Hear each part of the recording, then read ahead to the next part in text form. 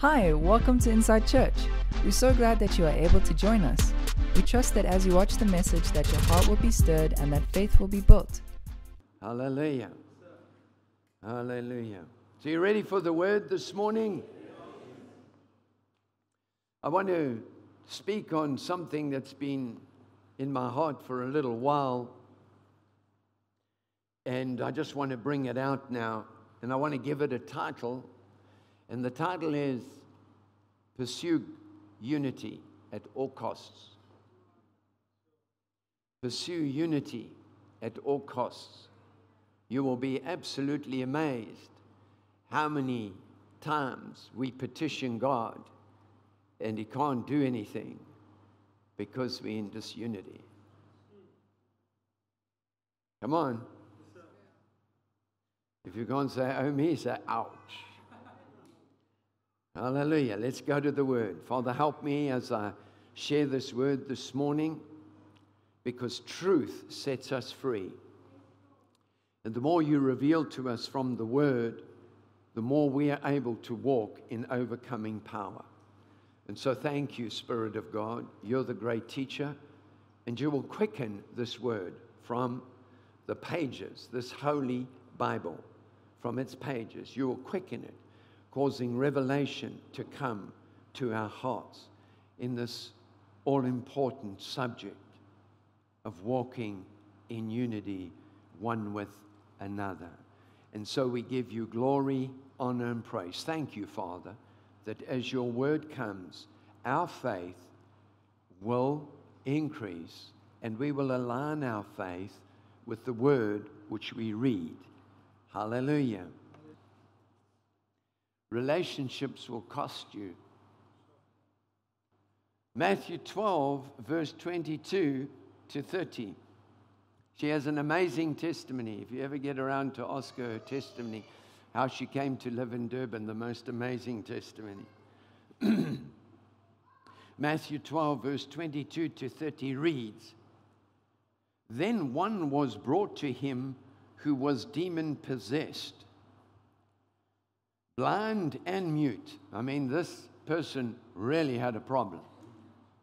Demon-possessed, blind and mute.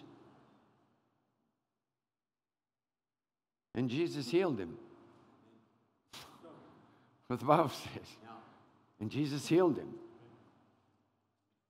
So that the blind and the mute man both spoke and saw.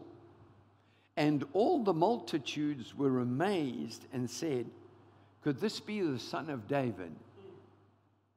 Now when the Pharisees heard it, they said, This fella does not cast out demons except by Beelzebub, the ruler of the demons. Matthew 12, 25. But Jesus knew their thoughts. But Jesus knew their thoughts and said to them, Every kingdom divided against itself is brought to desolation, and every city or house, family, every family divided against itself will not stand. And if I cast out demons by Beelzebub, by whom do your sons cast them out? Therefore, they shall be your judges. But if I cast out demons by the Spirit of God, surely the kingdom of God has come upon you. Or how can one enter a strong man's house and plunder his goods unless he first binds the strong man, and then he will plunder his house? He who is not with me is against me. He who does not gather with me scatters.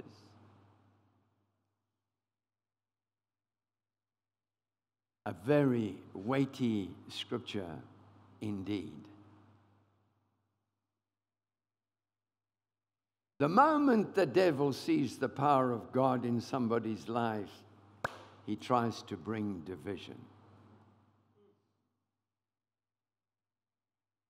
Notice, once the act of delivering somebody had become manifest, the Pharisees started to speak against Jesus.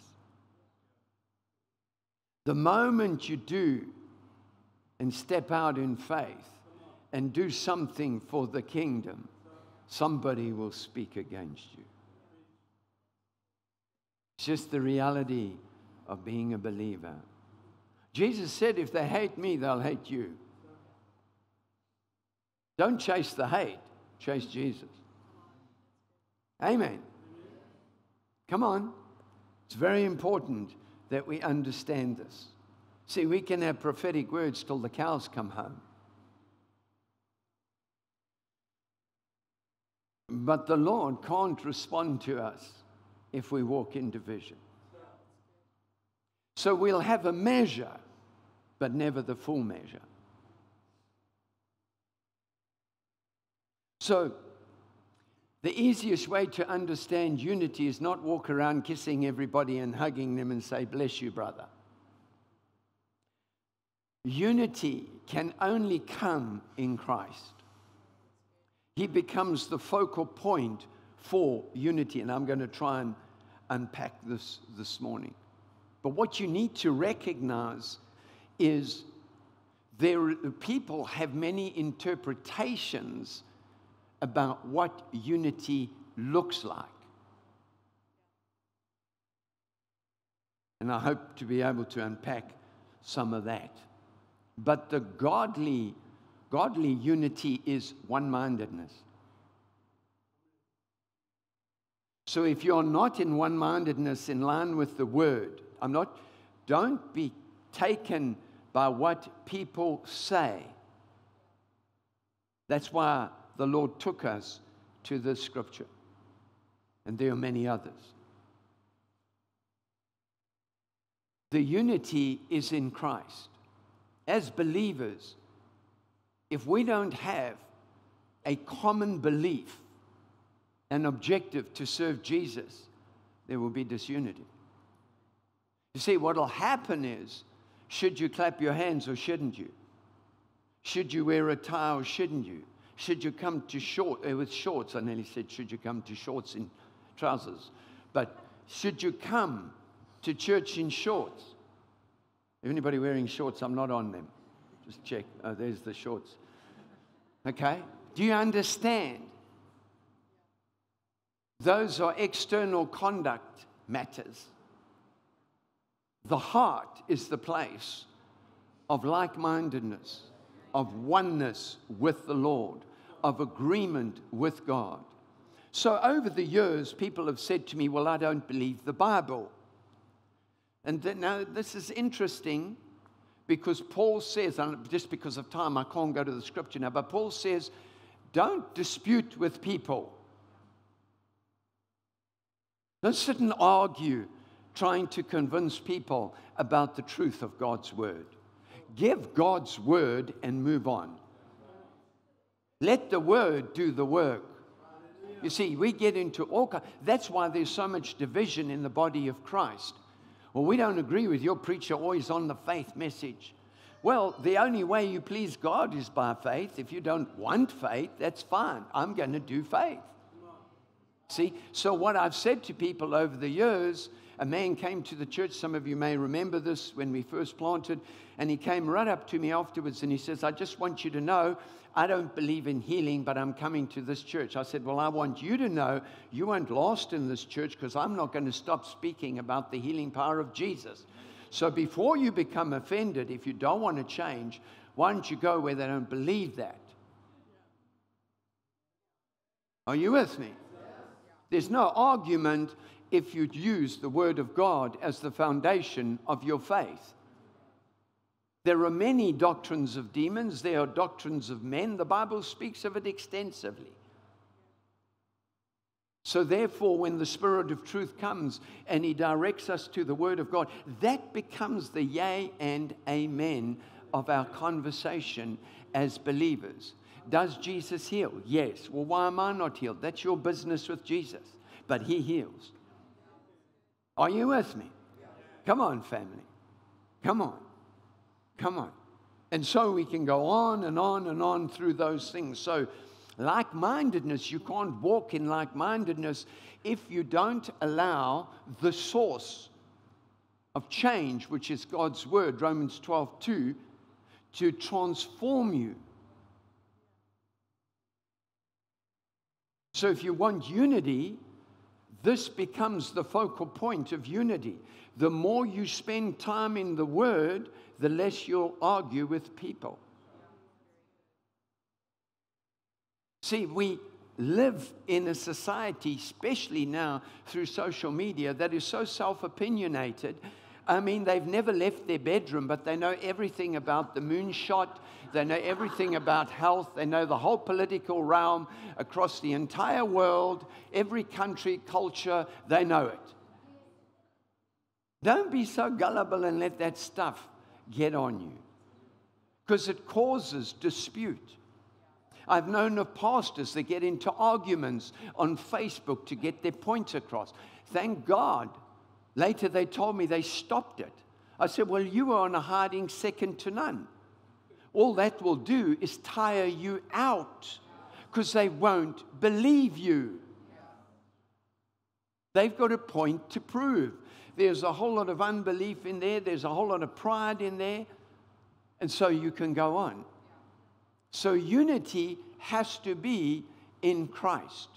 That's where it begins, and that's where it stops. Amen. All right? So Christ is the living Word made flesh.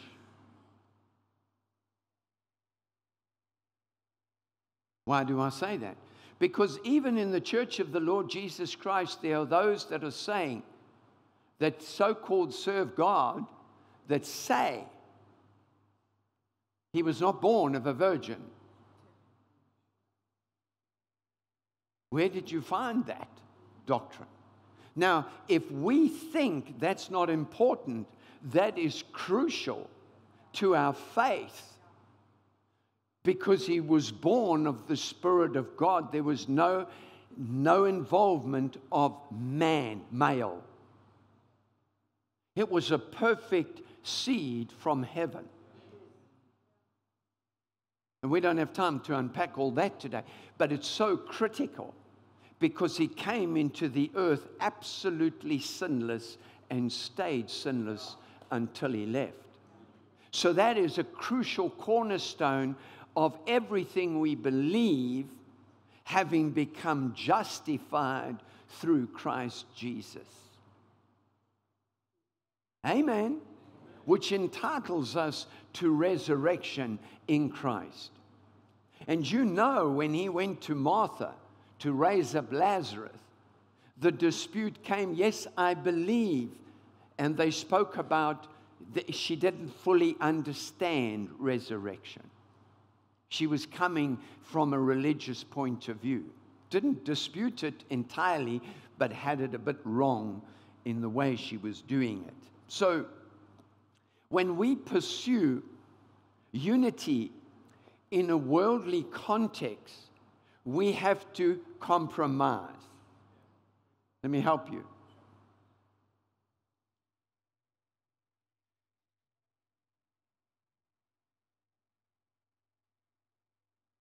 In today's world, children are being born, and the parents are saying, you decide what you are.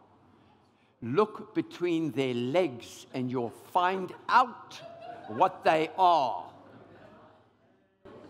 These are intelligent people.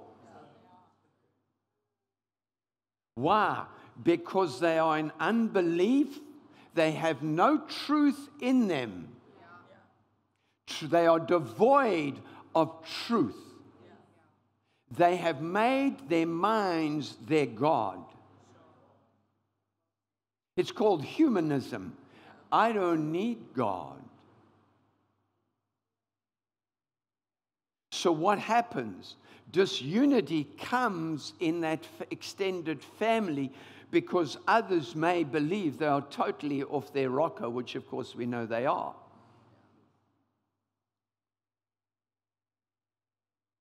That gives way to a whole kind of other stuff. But today we want to focus on the Word for the unity of the church.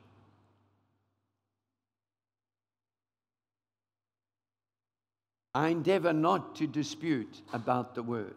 If they tell me Jesus isn't real, then they'll get a dispute. But I am not God. And therefore, if they say they're saved, I have to believe they're saved, and then work from there by bringing the word of truth and allowing them to grow. Are you hearing me? Let's go to a wonderful example of this. So let me remind you of the world's compromise. And we saw it during COVID. If you endorse their narrative, you're their friend. If you don't, you're the devil himself. Is that right? So they have in their hearts, without Christ, they have no place for unity. Jesus said to the religious ones, he said, your father is the devil. Because they said, they laid claim to a so-called spiritual heritage. We are sons of Abraham. He said, before Abraham was, I am. Totally confused. They don't know what he's talking about, because their faith is not in him, but in the outworking of religious ritual. Can I get an amen? It's very quiet in this house. Ephesians 4. This is one of them, but it really depicts working together. What we saw this morning, if you were just aware of it, you had different musicians on here, but they sang in harmony. They played in harmony. That's God. Watch this. Ephesians 4 verse 11. He himself gave some to be apostles, some prophets, some evangelists, some pastors, and some teachers. This is what I want you to get. For the equipping of the saints, for the work of the ministry, for the edifying of the body of Christ. He has 5 different, 5-fold ministry gifts to bring one objective: edifying, coming together, edifying, building up. Look at this. The body of Christ. Till we all come, I just want to unpack this a bit, till we all come in the unity of the faith. Not all faiths. The faith. How do you know it's the faith? The Greek word is pistis. And the word pistis is speaking of believing that God is all truthful and trustworthy. It's speaking of only Christ has and is able to bring us to the Father. And finally, we align our speaking with the gospel of truth, not the opinion of man. That's the context. Till we all come in the unity of the faith. So, this does not speak to Muslims. It does not speak to Hindus. It does not speak to Buddhists. It does not speak to Christian Science. And so we can go on. It is speaking of a faith, not faiths. Get this. See, when we try and embrace all faiths, we're going to land up in arguments. Over the years, my wife and I, maybe this is a tough one, maybe I should say it, maybe I shouldn't, probably regret it afterwards, but anyway. Many years ago, we would go to people's houses to minister, and we'd come away and we would feel agitated with each other. because there's no unity in that home. And we would recognize it and say, we're not going back there. Well, what about the people? I'll pray for them. Are you with me? And I'll go on my own, so I can only argue with myself. Are you with me? Come on, family, this happens. This happens. Unity is extremely powerful in walking with God. Look at this. The Bible says, give no place to the devil. If we give him place, he cannot be where God is. You with me? He can't hang around where light is. He doesn't like light. But if he can see some darkness that gives him place, then he can come and slowly. He seems to have a great deal of patience because he slowly puts the drip to bring discord. Slowly. Drip, drip, drip, drip, drip, drip. Let's read on here. Till we all come to the unity of faith. Now here, if anybody ever says this to you, go to this scripture. If they speak about a collection of faiths and we all, and hallelujah, well, they don't all say hallelujah. We all worshiping the same God. No. You can't worship the true God. You're making noises, but he doesn't receive your worship because there's only one mediator, Christ Jesus. He still loves you and wants to bring you into the truth, but he doesn't receive your worship.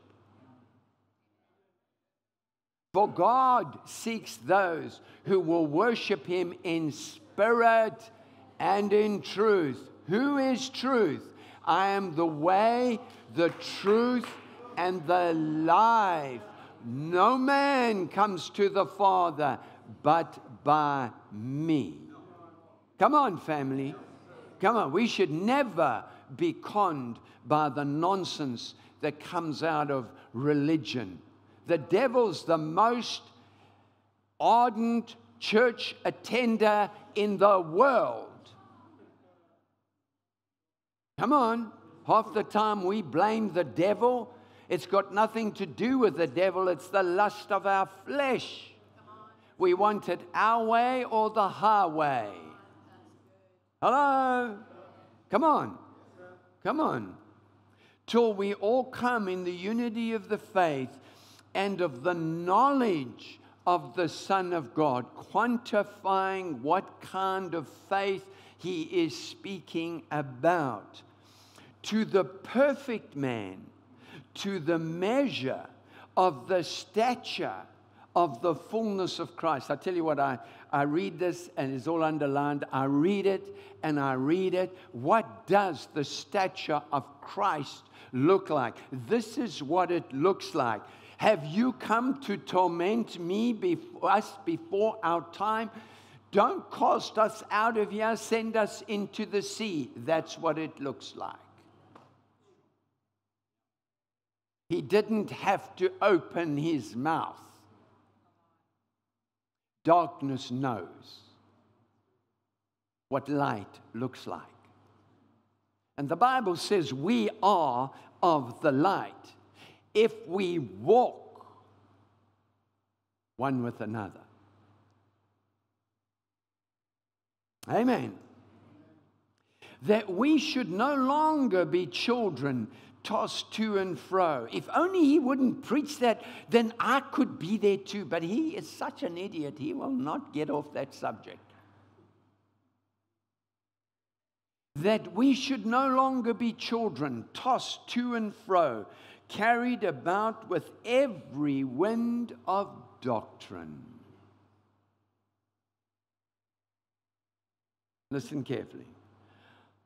By the trickery of men, in the cunning craftiness of deceitful plotting. That's a whole mouthful. Verse 15. But speaking the truth in love. Remember, the devil cannot has not, never will have the love of God in him. Never. Okay? Speaking the truth in love. Why does it say that? Because you can use the word and machine gun people. You can be so harsh with the word. Come on. If you just fire the word, this word works by faith. And faith works by agape love, benevolent love. So when I use my faith, I'm demonstrating the benevolence of my Heavenly Father to the recipient of the faith where I'm directing it. Are you with me? Come on, family. But speaking the truth in love may grow up in all things into Him who is the head, Christ. Don't be so intent on winning an argument. By hell or high water, they will do what I say. Mind you don't land in high water and then hell. From whom the whole body joined together. Devil hates unity. The whole body joined and knit. When you knit, it's an engrafting. Are there any knitters here? In this day and age, you never see women knitting. When I was growing up, every mother knitted. And they would sit there for hours with balls of string. But you couldn't just pull the garment apart. But it started as a single. Right? So come here quickly, you three. It starts as one. Then it gets knit by two. Then it gets knit by three. Each one of these carry different giftings. Every one of them. Different giftings. Their brains don't think the same. They don't look the same. This is a woman, by the way. Just thought I better help them, right? Because this weird world, she thinks she's a woman and she acts like one. Amen. But think of it now. God has installed in each one of them this, working together. Each one of them have a gift for us. Now, if we shut that gift off, we're incomplete. Now, don't get hung up on your gift, because sometimes that becomes a danger. Be intent and intentional in seeing Christ formed in you. You're saved, but you see, the full stature is not yet in us when we get saved.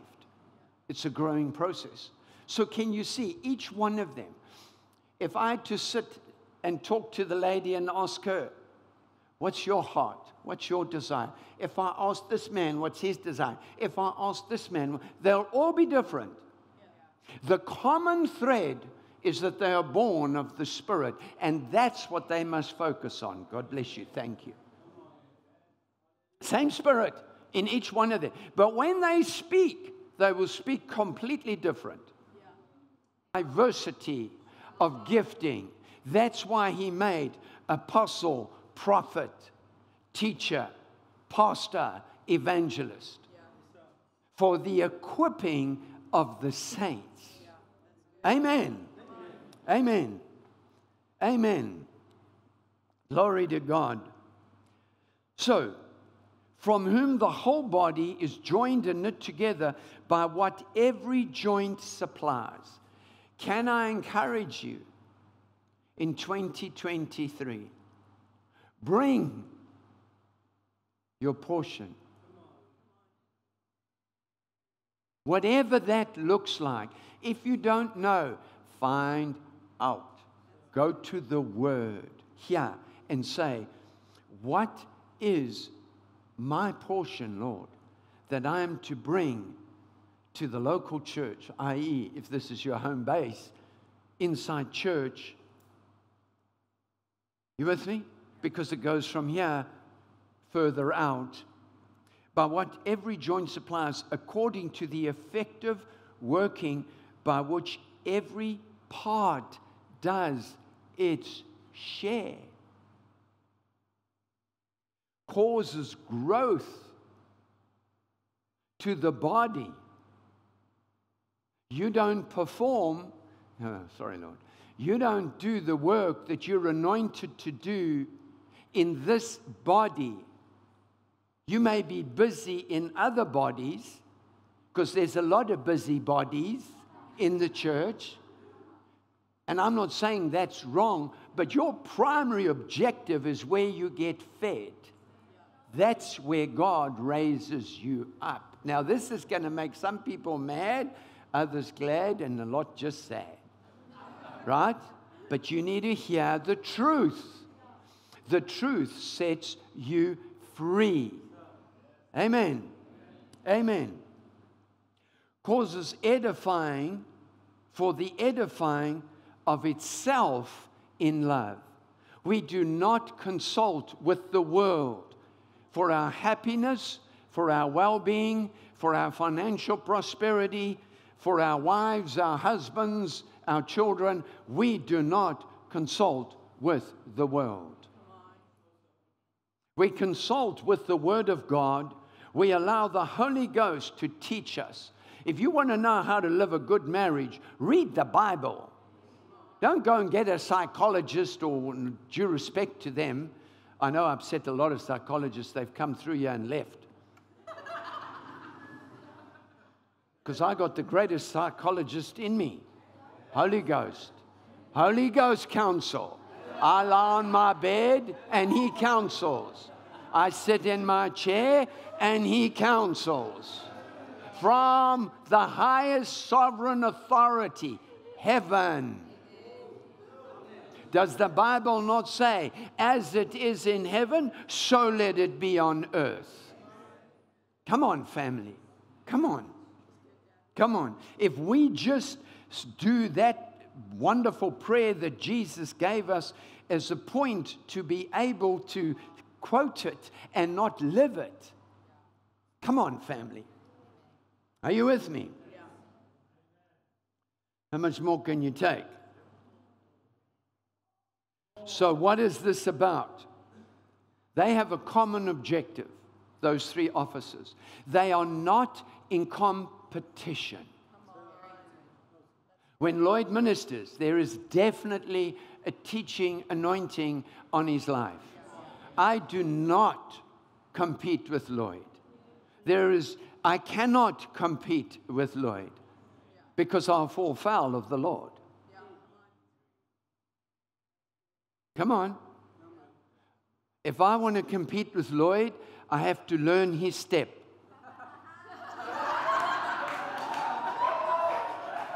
That's how he ministers. Sorry, brother.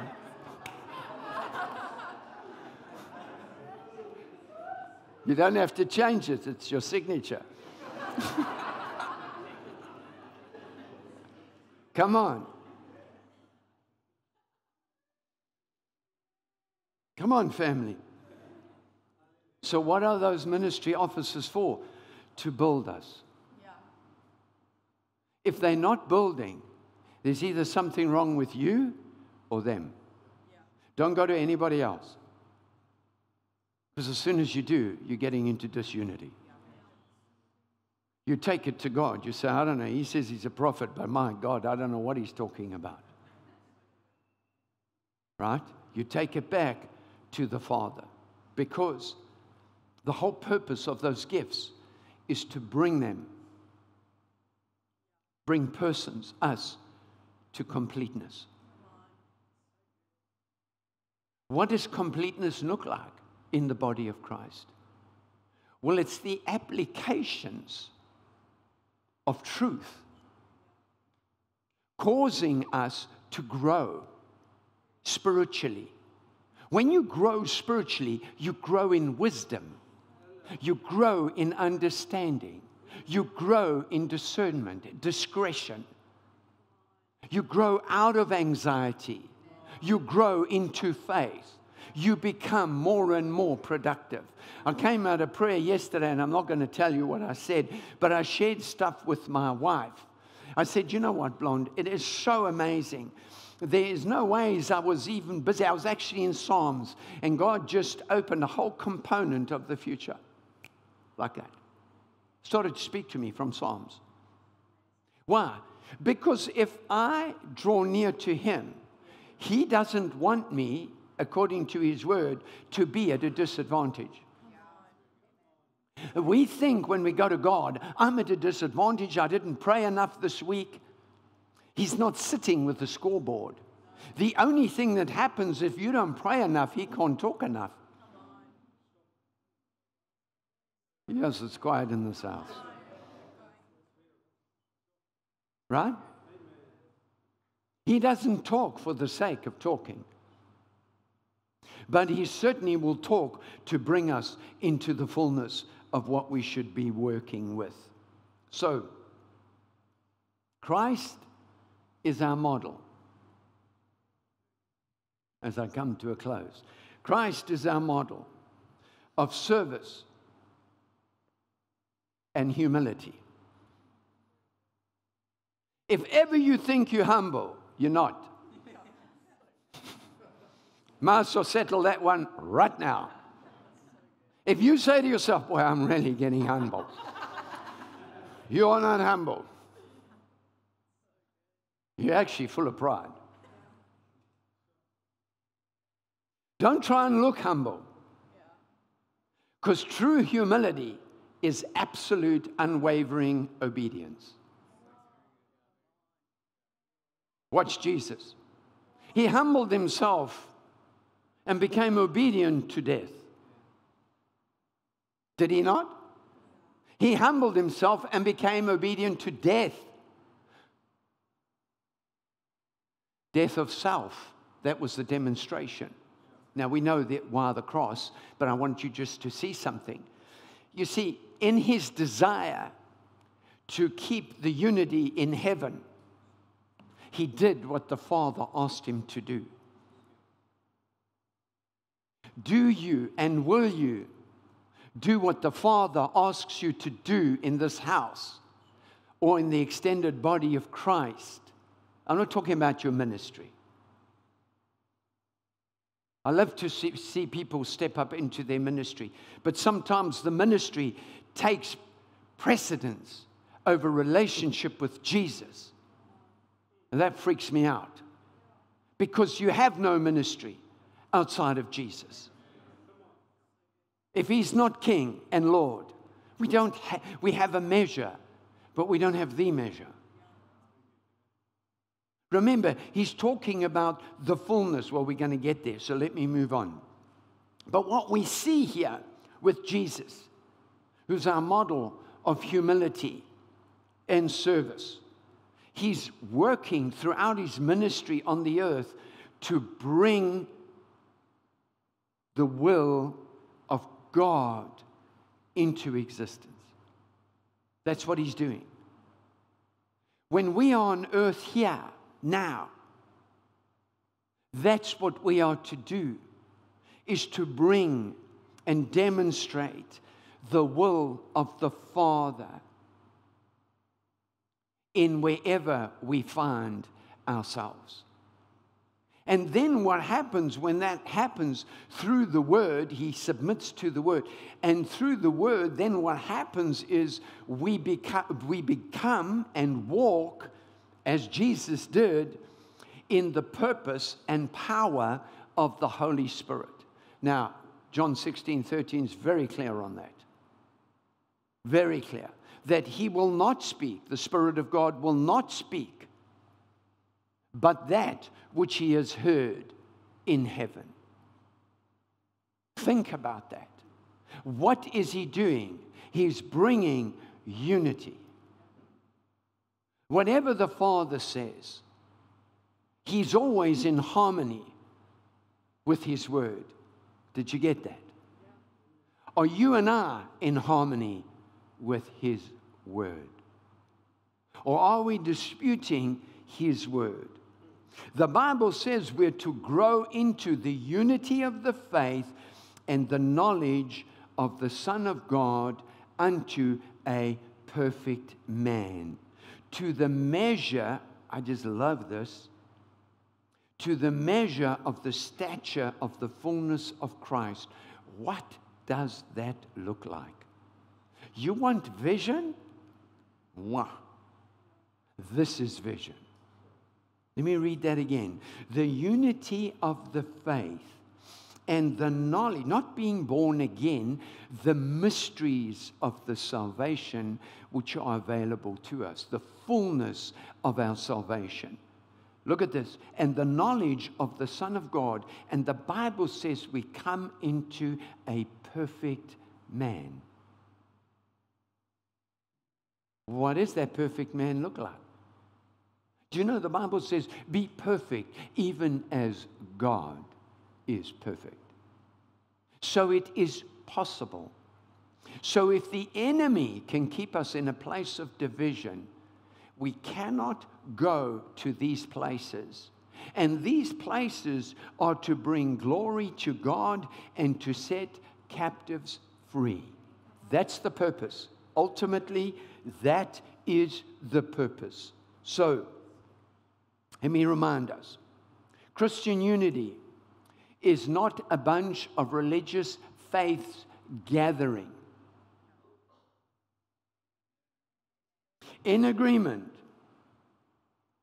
for social cohesion.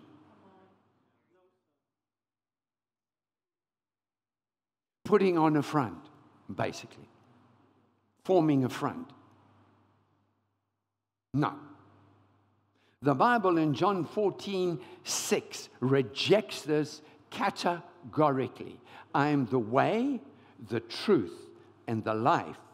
No man comes to the Father but by me. So what we need to see as the church of the Lord Jesus Christ, we are not going to allow the enemy to bring in the men's doctrines. We're not going to allow denomination doctrines. Come on, because they're real. You have to fight again. Even as a church here, we have to make sure we stay with the Word and don't have the inside church doctrine. We have the Word, Spirit-moved, Word-based. Amen. Are you getting this? Unity.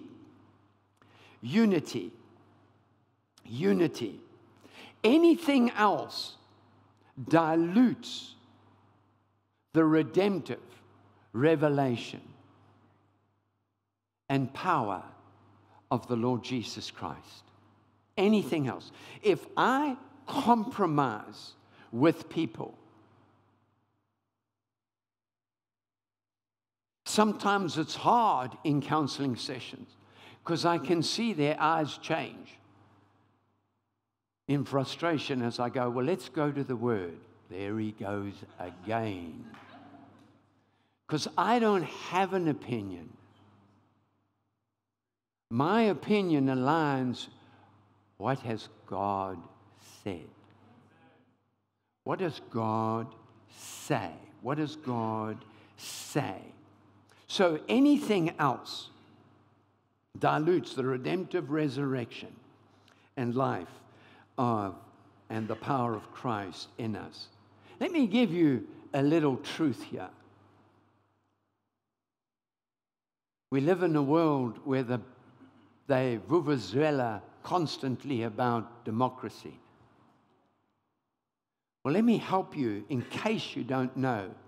The kingdom of God is not a democracy. The kingdom of God does not run on votes. We build buildings on votes, not truth. We do not vote in this church on truth. It is an absolute. If it's in the Word, God said it, I receive it and believe it, and that settles it. There's no dispute there. See, what we need to understand is truth is theocratic. It's not open for debate. Truth is not open. Godly truth is not open for debate. Because the person who thinks they are male when they are female thinks they are in truth. They say they're in truth. You just haven't been enlightened. So you don't understand what I'm going through. Come on. What is theocratic? It's God's government system that rules according to his name and is non-negotiable. So his love, how is that tempered? Oh, that sounds like really serious. That's those that don't walk in love, those that don't walk in faith don't understand the love of God. That faith brings to us the authority over the devil. We're not under control. We're willingly and obediently submitting to the purposes of God, which produce the fullness of truth for us. Amen. I'll close with this. God is love. His love is poured into our heart, which is our compass to walk in harmony with one another. It doesn't mean you're going to like their smile. It doesn't mean you're going to like that ugly shirt they keep wearing. It doesn't mean you don't like their hairstyle or you like their hairstyle. That's not your prerogative. Your prerogative and my prerogative is to walk in love and allow the love of God to work on their lives by speaking to one another in psalms and hymns and spiritual songs and the Word of God, allowing the Word to bring forth the fullness. And I close with Matthew, a scripture you must have learned. Well, I don't know if they teach it anymore, but when I was at school they did. Matthew 6:10. Your will be done on earth as it is in heaven. How is it in heaven? Absolute harmony. Well, that's not realistic here. That's your persuasion, but you can change. The more, my kids grew up, and I would say to them, I will not have discord in my house. Now, that's quite a statement from a father. You probably think, I'm glad I didn't live in his house. Well, I have enough discord in the world. I don't want discord in my house. If we can't say anything decent to one another, don't say it. Now, we're not infallible. We did that, and then you'd have to repent. Are you with me? But I don't want to come to my castle at night, my place of rest, when I lay my head on my bed and I think about the goodness of God. That's why the Bible says, don't let the sun go down on your wrath, because how you sleep is how you wake. That's for somebody. You wonder why this agitation and this thing won't change in your home. As you sleep, you wake up with the same one. So if you forgive, work on your heart. You might have to say 444 times in the next year, God, forgive me. I'm still doing it. He's listening to your heart saying, forgive me. That releases him to work on our behalf. Amen. Amen. So it doesn't matter what the world says. It doesn't matter how the world thinks. How does God think? What does God think? Is this okay by you, Lord? He's your Father. Amen? He knows better than you and I. How many of you know as parents, when your kids were growing up, at 18, they knew everything. They could instruct you how life should be. God bless you. Word. So much in it. Thank you, Pastor Greg, so much. Guys, the YouTube is up and running again, so you can watch today's sermon on YouTube. It'll be available directly after service today, so I encourage you to do that. And then when In Community starts up, get back to In Communities next week, not this week, next week. Get involved in Community. We just go over this word over and over again. Amen. Yes. So Pastor Jerry and Michelle DeSoma will be with us this evening. Pastor Jerry will be ministering. So please make your way here. It's our first evening service of 2023. It's going to be really, really there, full of fun, full of truth. Pastor Jerry is amazing. He brings truth, but he's so funny. We call it what? The Dennis the Menace anointing. So if you haven't been under Pastor Jerry's ministry, come tonight. If you have been under Pastor Jerry's ministry, come tonight. It's going to be a really, really cool way to kick off the evening services.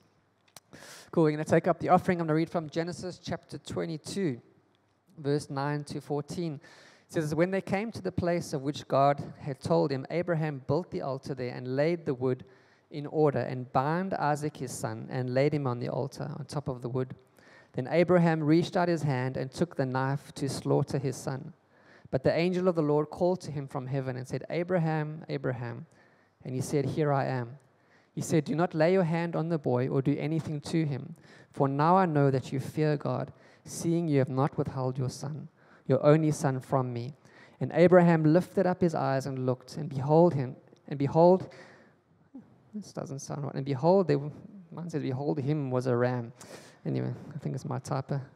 Behold, by him was a ram, caught in a thicket by his horns. And Abraham went and took the ram and offered it up as a burnt offering instead of his son.